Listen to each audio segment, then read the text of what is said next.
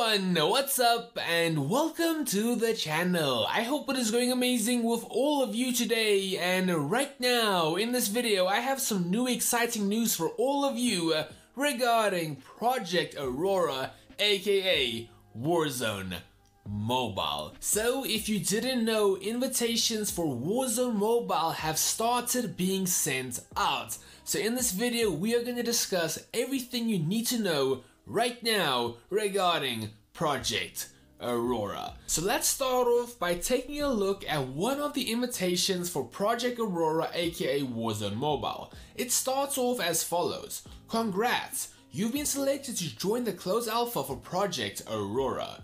We're entering a new era for mobile games, and you'll be one of the first players in the world to go hands-on to help us test this brand new mobile experience that brings the thrilling and large-scale action of Battle Royale to iOS and Android. If you choose to participate, you'll play an important role in development by providing feedback, joining us in the future discussions, and being part of an emerging community. The closed alpha is limited, both in regards to the number of participants and how much of the game is available to try out.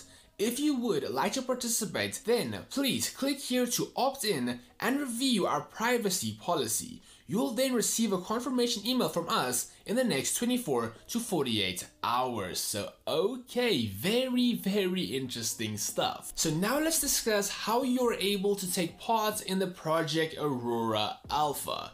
So to start things off, very simply, you're not able to apply to be part of the Project Aurora Alpha. The way it works is you are invited to take part in the Project Aurora Alpha. Now what I mean by that is that Activision is sending out invitations to certain players through email to take part in the upcoming Warzone Mobile Alpha.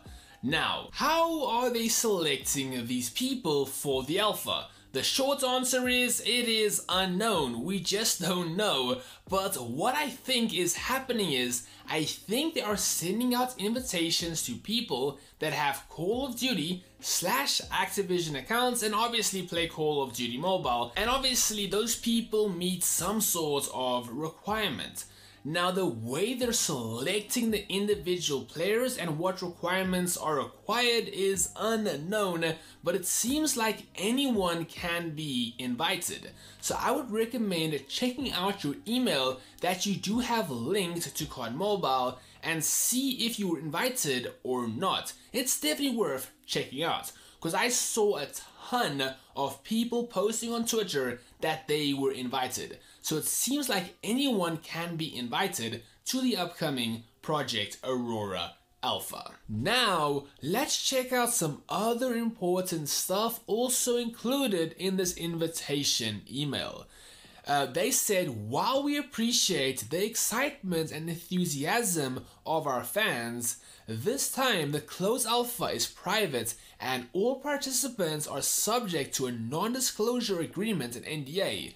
Players will be prompted to and must accept the NDA upon launching the game in order to participate. So essentially what that means is, once you launch the game and accept, you are not allowed to share anything regarding the game.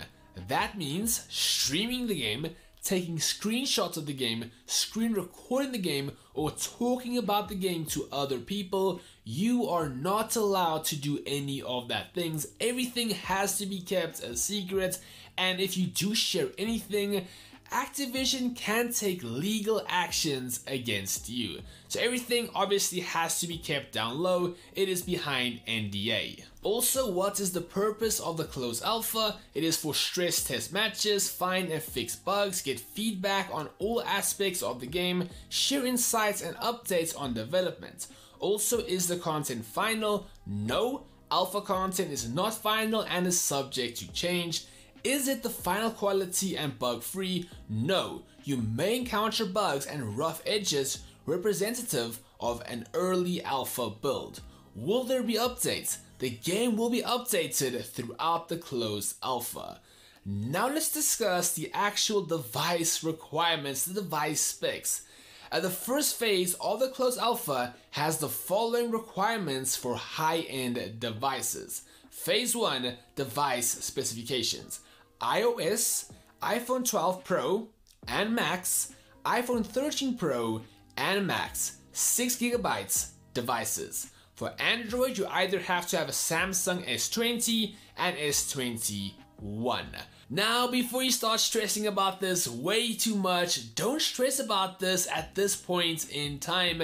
At this stage in an alpha, they're not really caring too much about optimizing the game. They solely want to test the core gameplay and make sure that it runs correctly and smoothly. Optimization will come later on down the line. And also, as you guys can see over here, it does actually say additional devices support will be added in future versions. So as you can see, there is nothing to stress about right now. This is the first ever alpha test. That is why the requirements are so high. They're busy stress testing the game. Those requirements will come down as the game is optimized.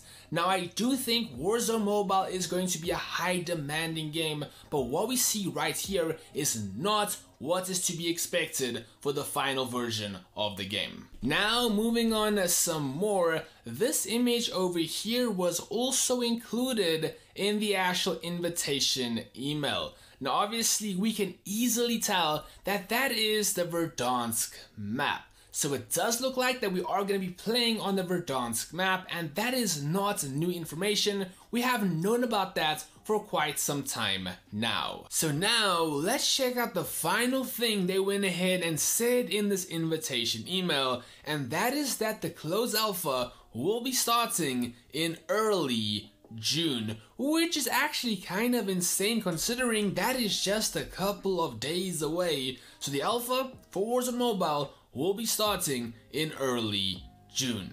And with that being said, that is going to be all for today's video. I hope all of you did enjoy a ton of new news regarding Warzone Mobile, how the invitations work, and some more general information regarding Project Aurora. And with that being said, that is going to be all for today's video. Thank you so much for watching. I really do appreciate all the support. But for now, that's all from me. Have a great day. Catch all of you guys tomorrow for a new upload. And for now, Squally out and cheers. Bye.